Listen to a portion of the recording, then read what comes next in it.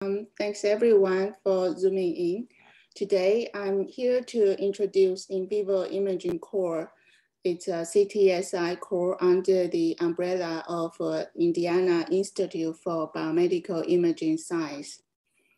And I will cover broad imaging applications using the core equipment, but feel free to reach out to me or any of the core member if you wish to know more in depth of a particular imaging technology or discuss how to initiate an imaging study or simply just brainstorming any imaging study you're thinking and interested in. Please reach out to us. So I will start with a brief overview introducing the imaging core personnel and equipment. Then I'll focus on a variety of imaging technologies. The imaging core has three major components. First is a clinical component for human imaging and a preclinical component for large and small animal imaging. Also, we have molecular imaging ligand development program at BRTC, and it's led by Dr. Scott Snyder. This ligand development program develops customized molecular tracer and ligands, and we could probably focus more on this component in a future CTSI session. The location of in-vivo imaging core is at a 3-campus location and 4 buildings. First is Research 2, R2 building. And we also have scanners at the Goodman Hall and the Neuroscience building. Also, the ligand development program is located at the BRTC program. And it's a kind of triangle, and each distance is about 1 to 2 miles. The core is staffed with different professionals and led by IB's director, Dr. Gary Hutchins, and scientific director, myself. We also have financial officer and IT support, and also engineer. For the clinical component, we have ORI business manager led by Jason Shine. We have MRI and a PET technologist, and also the supported by MRI physics, Dr. Choting Wen. For preclinical component, especially the small animal imaging facility, it's called Roberts Translational Imaging Facility, RTIF. It's a joint venture between IBIS and SNRI led by Dr. Bruce Lam. This preclinical imaging facility is fully operational for 2 years now. And we've been supported by the administrative support, Kylie, James, and Tammy, also by various physics, Dr. Nie Wang, Lei, and Samang, MRI physics, and Elizabeth about the PET imaging.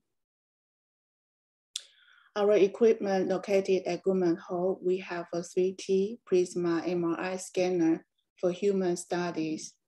Also the same location, we have a Vision PET CT scanner for clinical human studies. At the R2 location, we have a same thing, 3T Prisma Fit MRI scanner for human and also large animal studies. And the same location, R2, also have a PET CT called MCT scanner for both human and large animal study. The preclinical small animal study is located at the Neuroscience building. We house Bruker 9.40 PET MR scanner.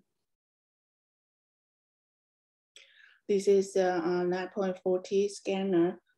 It's a 30 centimeter board magnet. This is a cylindrical board, it's a magnet, and we have the bed here. The same facility, we have a PET insert. So the insert will aid into the board, and we can perform the simultaneous simultaneously PET and MRI scans. We also have a cryoprobe, state-of-the-art receiver coil called cryoprobe. Is using cooling system to minimize the electronic noise. This can in return to boost the signal to noise ratio and or imaging spatial resolution. Using the cryoprobe and compare with conventional coil, the left imaging here, this is a mouse brain using cryoprobe. With the high signal to noise ratio, we can see the more fine structure compared to conventional surface coil. This is another sagittal view of the same brain. As you can see a finer structure here compared to previous conventional surface coil.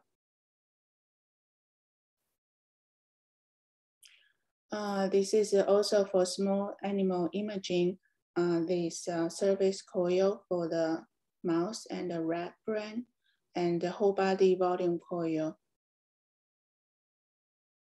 This is how we perform the small animal imaging.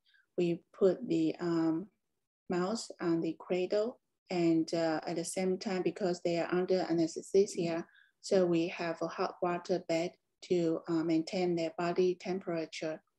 They have a tooth bar and also ear bar to hold their head and to minimize motion artifact. Last, we will put on the surface coil to detect the signal, and the whole thing will slide into the magnet to prepare for imaging. During the imaging, we will constantly monitor the animal vital sign. And according to this, adjust the isoflurane level. Similar for the human scan, all the scanner, including MRI and the PET scanner, will have a similar shape here. It's a cylindrical shape with a central board. We can slide the bed in with subject on the bed. So with this equipment, we can provide imaging service for PET images. The left side, these are typical PET imaging. For this particular tracer is AV45 amyloid PET tracer. And we also provide MRI imaging. This image here is a T1 weighted anatomical scan, T2 flare scan, and the bottom, the color is a color map from diffusion imaging, and flash anisotropy also from diffusion imaging. For the mouse, on top image here is anatomical scan. It is a T2 weighted scan of a mouse brain with control and a stroke model. On the bottom here for mouse PET scan, we have FDG PET. So here we have, I have a video. Let me switch to, okay, so. I'm showing here is the time revolution of the dynamic intensity change over time after the injection of the PET tracer. This PET tracer FDG is measuring the metabolism of the tissue, and the higher or hotter imaging intensity, meaning in the tissue area that has a higher metabolic rate.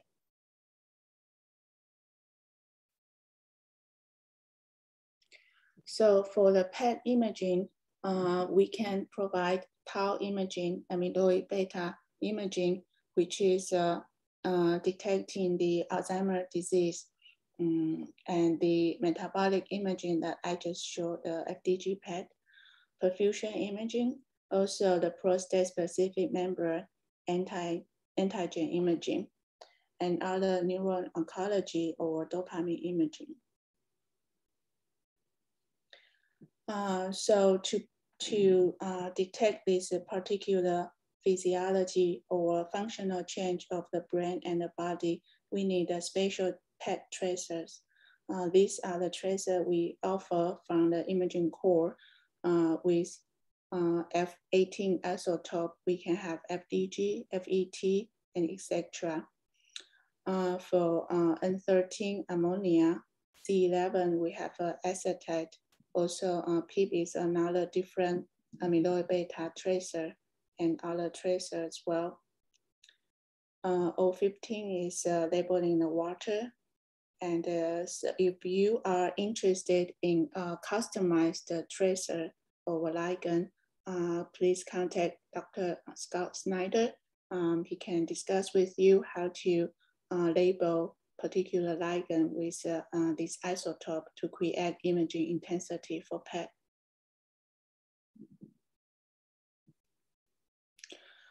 These are typical PET imaging in the animal, small animal study. On the left side is the red brain with FDG, again, metabolic rate. So I'm showing here is the revolution of the location of the brain, a different slices location, and the intensity here describing the metabolic rate of that location of that tissue. On the middle here, this is also crossing slices of the whole body FDG PET images. On the right hand here is temporal resolution of the FDG PET.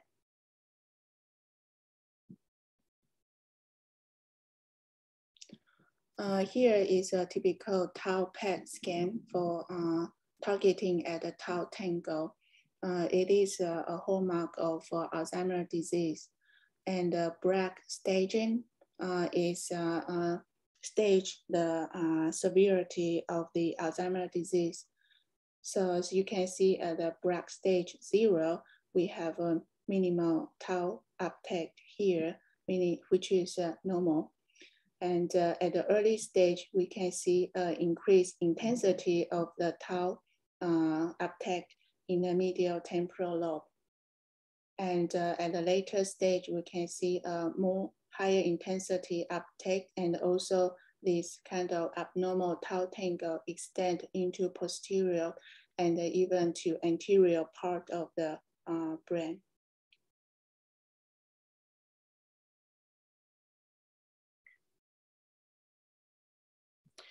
And about the MRI techniques, here I listed this basic MRI technique, meaning these are anatomical scan using T1 weighted contrast or T2 weighted contrast, and T2 flare and T2 start. These contrasts, they are created by tissue intrinsic property, and the T1 weighted imaging spatially enhance the fat tissue, also myelinated 1 meter. T2 weighted imaging is sensitive to water content in the tissue. T2 star flare similarly to sensitive to water content, but it removes the interference from the CSF of the brain. And the T2 star weighted imaging is sensitive to iron content or the susceptibility property of the tissue. So this is a T1 weighted contrast. The contrast is taking the intrinsic tissue property of T1 relaxation time. Different tissue, they may have different relaxation time. So if we take a snapshot of the image, we can see the tissue, because of this intrinsic property, they create different level of imaging intensity. Because of different level imaging intensity in the image, on the image, we can see different contrast. The 1 meter is a high intensity compared to gray matter intermediate intensity versus CSF is dark here. Similarly, and a T2 weighted contrast is to image or take the advantage of the tissue intrinsic property called T2 relaxation time. It's the same thing if we take a snapshot at the optimal timing, then we can create highest tissue contrast, for example, between 120 millisecond to 160 second. Here we can create very clearly the three different tissue type here, the CSF, which has high intensity compared to low intensity white matter and gray matter. Similarly, the anatomical scan can be performed on the small animal. Here, Dr. Neil Wang, he did the T1 weighted scan. In this case, we particularly interested in the spinal cord here and the spinal cord root. Also, the same animal, we can perform T2 weighted scan and focus on the spinal cord. And here, the CSF is had high intensity, but compared to T1 weighted, the CSF is dark here. So using a combination of a T1 and a T2 weighted imaging, we can decide the tissue property and make proper diagnosis. This is a stroke model imaging by Dr. Lei Zhang. In the upper row, we can see the stroke, especially on the right-hand side of the brain. We have an abnormal high intensity representing the tissue death or local edematous change of the brain because of the stroke. This is compared to the normal intensity in the control mouse.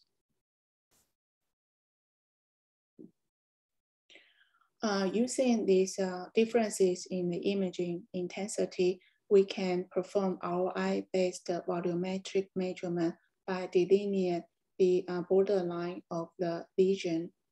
And using this technique, we can create a three-dimensional volume describing the lesion.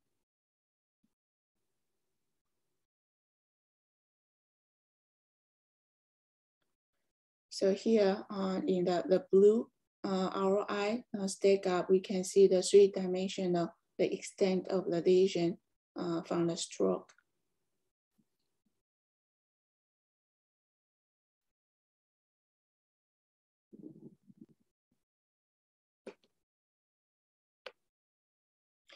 In addition to ROI region of interest based analysis, we can also perform volumetric measurement using voxel by voxel based analysis.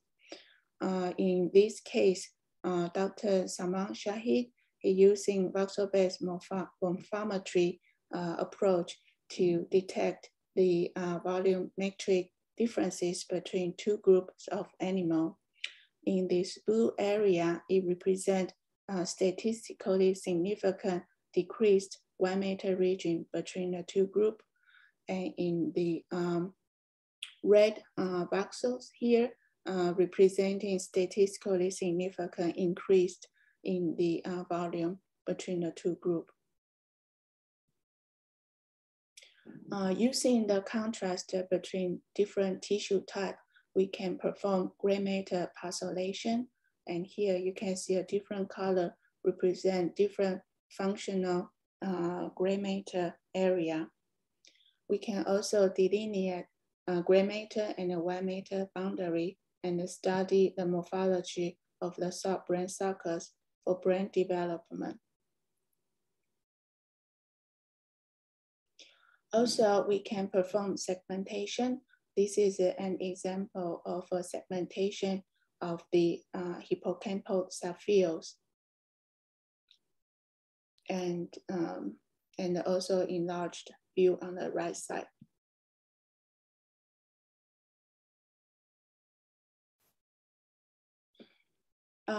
Advancing to these more advanced MRI techniques, here I will introduce the resting state functional MRI, diffusion MRI, a little bit of MRI spectroscopy and the angiography.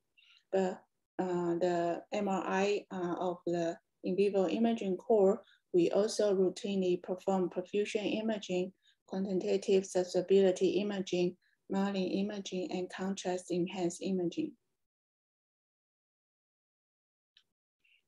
So the resting state MRI is to look at the temporal fluctuation of the imaging intensity and see how this temporal fluctuation under so-called resting status, that whether they have a particular correlation from one voxel versus the other voxel.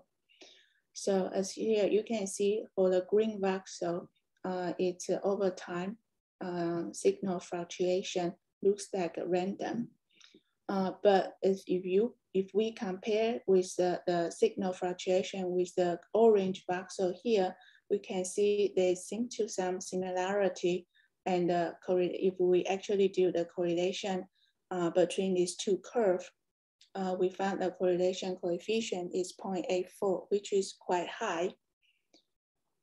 Then how about the orange voxel with the other, for example, the purple voxel? It looks that these two voxels has really small or minimum correlation. So by correlate individual voxel across the whole brain, researchers found that this is a surprising discovery that some of the brain area, their temporal fluctuation under the resting state, they seem to have high correlation. Seems that during this resting state, this group of brain voxel or group of brain neurons, they seem to synchronize with each other, meaning that they may be working with each other. So getting this correlation map, we call this group of voxel, they belong to the same network. And these are the 7 networks that we can detect from resting state fMRI. And they actually match some of the brain functional area. For example, the visual cortex and auditory cortex and secondary visual cortex, etc. This is exercise done by one of my group member, Ria. He's looking at the independent component of a group of mouse brain and see if we can detect a functional, meaningful network. Also, we can use a similar strategy, meaning by correlating the brain voxel with each other, meaning that if we can identify a seed voxel first in this particular experiment, we are interested in whether the amygdala connection or amygdala connectivity with the rest of the brain, whether that connectivity has differences between two groups. The two group is opioid exposed infant versus non-opioid exposed infant. And here that we see the amygdala connectivity has abnormally increased connectivity in these red brain voxels, but has abnormally decreased connectivity with these blue brain voxels. The next topic is diffusion MRI. So as we know that the water molecules, they are not stationary, they move all the time. And the diffusion MRI is to make imaging the human brain pathology by detecting the random motion of the water molecules. As you can see on the bottom here, this is an example of isotropic diffusion. At the beginning, most of the water molecule, they concentrate on the original location. But over time, these water molecule, they may diffuse to a far distance. and the probability of finding a water molecules at a particular diffusion time and the distance, the curve might look like this and it will evolve over time. If the water molecules, they are trapped inside a particular brain microenvironment, for example, here is the axonal membrane, the myelin sheath, then the water molecules, they may have its favorite direction to diffuse, and the diffusion, the shape will become a so-called anisotropy. This is a cartoon example illustrating the diffusion process. Over time, and the ink molecule, they will diffuse and eventually fill up and reflecting the shape of the container. This is a different shape of a rectangular container. So using this diffusion property, we can detect the shape, the size of the diffusion using MRI. A very convenient mathematical description of the shape is using so-called diffusion tensor. A diffusion tensor is a 3x3 9-element tensor. It's actually a symmetry, so it only has independent 6 components. We usually diagonalize it to get its intrinsic principal eigenvalues and the eigenvectors. So the eigenvalues, number 1, 2, and 3, describe the shape of the diffusion tensor, as you can see described in the shape and the size of the underlying tissue compartment. And the major eigenvector here, especially the primary component, E1, describe the principal orientation of the diffusion direction. So using a combination of these 3 eigenvalues, we can define a secondary matrix, imaging matrix. For example, fractional anisotropy is to look at how different the 3 eigenvalues from each other. If one of the eigenvalue, for example, lambda 1, is much higher than lambda 2 and 3, the variance between these 3 values is really high, meaning the fractional anisotropy is really high. So in this case, it describes a very elongated diffusion, meaning that the boundary or restriction of the tissue microenvironment is very narrow.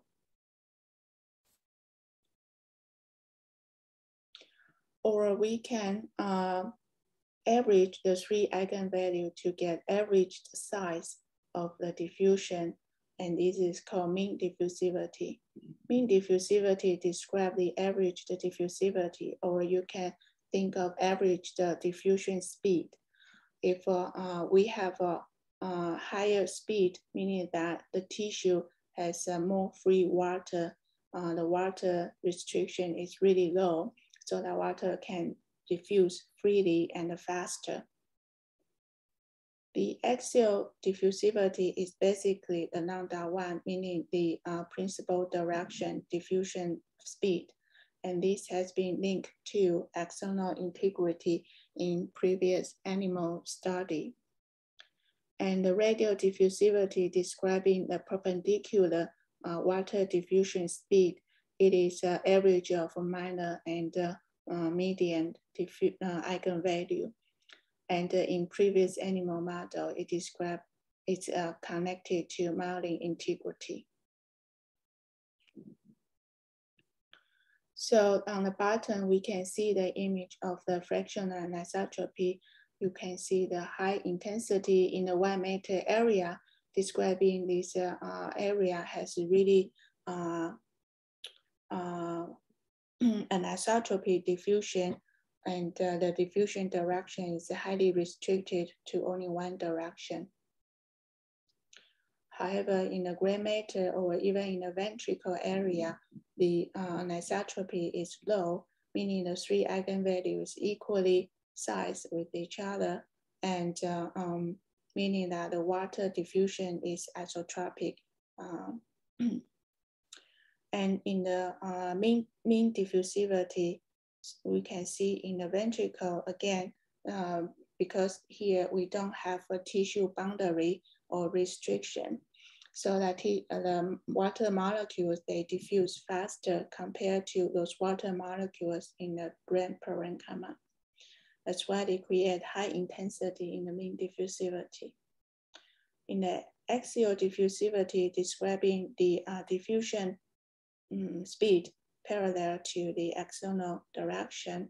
So we can see it has a high intensity in the compact 1 meter area, but it also has high intensity in this ventricle area. The ventricle area stay the same high intensity in the radial diffusivity, but however, in the anisotropy compact 1 meter area, the radial perpendicular diffusion is very restricted, so that we have a darker intensity here in the internal capsule and also corpus callosum. In addition to the scalar map for diffusion MRI, we have directional information from the major eigenvector. And we can color code the major eigenvector 3 components into the red presenting left and right direction, green representing anterior and posterior direction, blue for superior and inferior direction, so that we can project the 3-dimensional information in a 2-dimensional map. And we can, by reviewing the color, can easily grab the idea of the underlying fiber orientation. If we can enlarge the color map, we can see that at the individual imaging voxel level, we will have one major eigenvector direction representing the underlying fiber orientation here. If we can trace the major eigenvectors from one voxel to the next voxel, and so on and so forth, we can then connect a streamline. This is one streamline, but we can repeat doing the same thing for all the voxel. Then we create a streamline stratigraphy. On this image here, Dr. Shahi, he conducted streamline stratigraphy to study the connection of desert locust. It's an insect, and their brain connection from the middle of the brain and their fiber projection to their retina area. And this is another study. We perform whole brain stratigraphy from cortical to cortical area, and by using a certain filter. In this case, we have a 1 meter voxel with increased mean diffusivity. So we use these yellow voxels to filter out some of the 1 meter tracks. And we can see these particular streamlines and labeled by their family, 1 meter track family, with 4 segmenta in orange, and the green representing superior corona radiata, and blue is posterior corona radiata, and red is singular, meaning this fiber tract, they have a vulnerability and has increased mean diffusivity along the fiber tract in these concussed athletes compared to contact control. Another study utilizing the stratigraphy is to look at the association pattern between the PET imaging, the tau deposition in the brain gray matter and associate with the vulnerability or you can, if you will, the integrity of the white matter tract. In this study, we utilize the network graph theory and reduce the gray matter area into the knot area, and the size of the knot representing the concentration of the tau deposition. And the white matter tract connecting different knots as H here, and come by association between the tau deposition in the knot or gray matter area with the white matter integrity detecting by the diffusion imaging, we can find the association pattern. This is a different study looking at the preclinical Alzheimer's disease animal model. And here the agenda of this project is to look at the hippocampal subfield and how the diffusion major differences in this hippocampal subfield. And also on the left side, the image here, we can see the zooming and to see the individual voxel and the stick representing the underlying tissue orientation. And from here, we can already see the tissue orientation has a very different organization in the hippocampal subfield. This is the yellow region, it's dentate gyrus, and this part is a red region is CA1, and then this part is a green region is CA3. Also, very briefly, in our imaging core, both clinical and preclinical, we have been developing MR spectroscopy. On the left side, this is a spectroscopy spectrum. And using the spectrum, we can fit into the curve and to get a concentration of individual metabolite under each peak. So as you can see here, we can have a 3 GABA peak and NAA peak here. Lastly, we've been developing the angiography for the preclinical study. This angiography is by injecting the contrast to enhance the vasculature of the animal brain.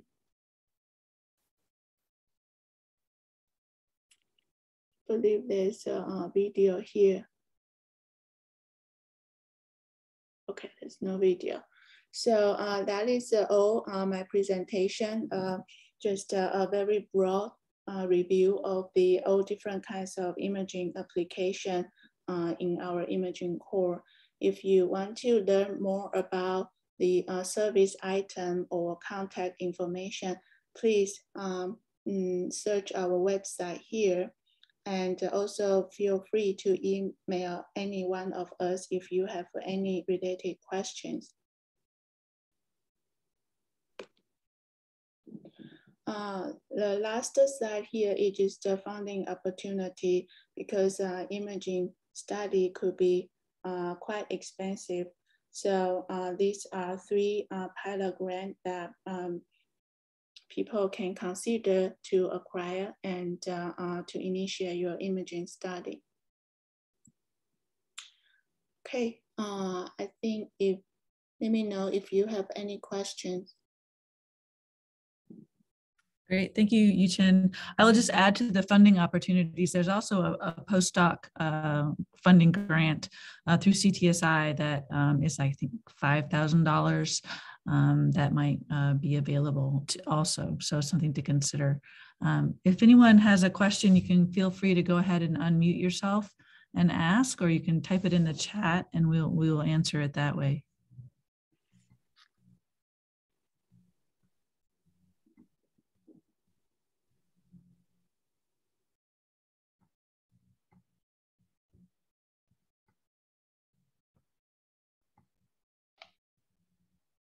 Looks like we have a lot of shy people.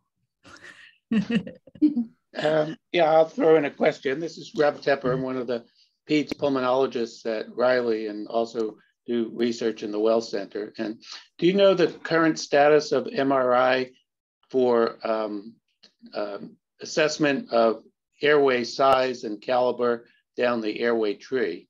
CT scans are currently the gold standard because of the degree of resolution, but it's not as much of an issue in animals. And people, particularly pediatrics, the radiation becomes an issue. And MRI, I think, has been used for very large airways and upper airways. Any thoughts of the current ability to detect, first 10 generations or so of the airway tree? Yes, that's a really good question. So the airway tree, we need to inhale a special gas called it's XE, so that can create MRI signal. And for that inhalation, we need a special device. Currently, the In-Vivo Immunocore, we don't have that device, but it is something we can develop and purchase. But I do know I graduated from UW-Madison, so they have a really big group there. Dr. I believe Sean, he's developing these airway imaging and large airway, small airway, and the lung imaging using this special gas. So we previously published a paper together. So the technique is mature and out there. It just we should be able to develop that in the IU In-Vivo imaging core here. So even with development, I guess the question I'd have is it anywhere close to the resolution and of CT imaging? So even under the best research conditions, I guess is how well can you do? Right, I think the MRI resolution, if we can have the contrast ready, the resolution is about 1 millimeter by 1 millimeter isotropic. So I'm not sure about CT resolution. I think it's probably at a similar range. I think so. So, okay. Yeah, that should be enough for displaying the large airway. If we want to look at the tissue at a cellular level, probably it's impossible. But yeah, not the cellular level, but I think there's always questions in terms of cystic fibrosis, asthma, children born premature, that you have to get past the trachea for it to be of importance, because it's really airway development.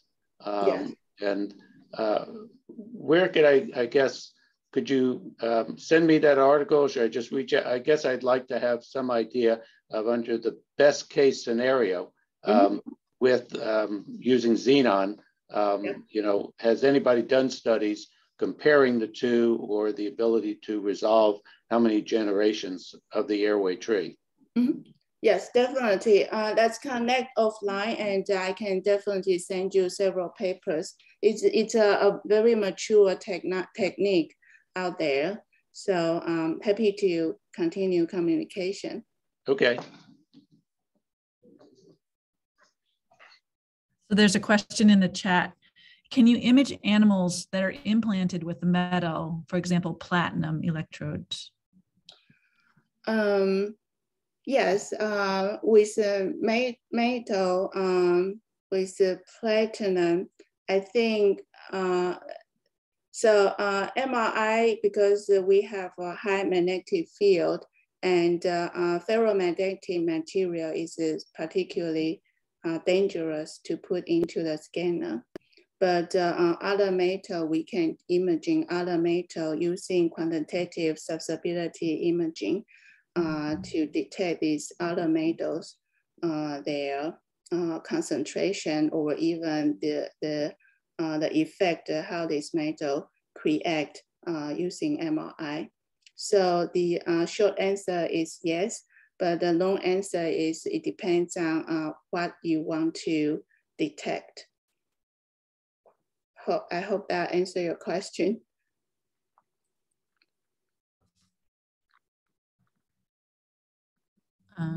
Any other questions?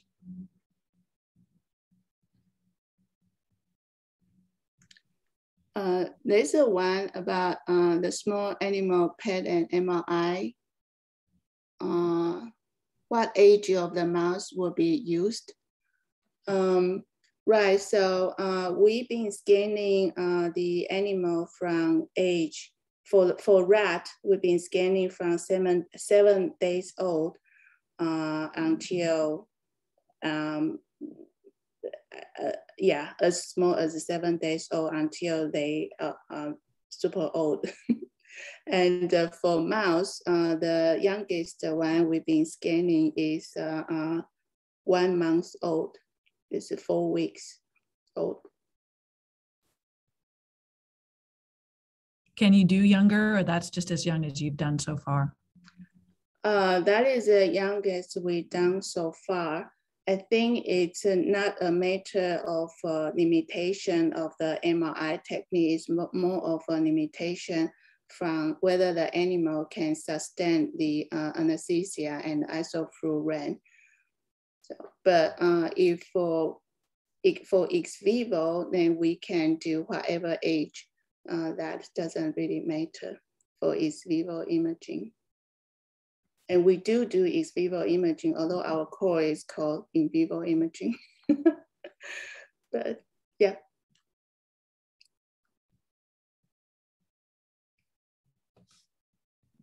Any other questions?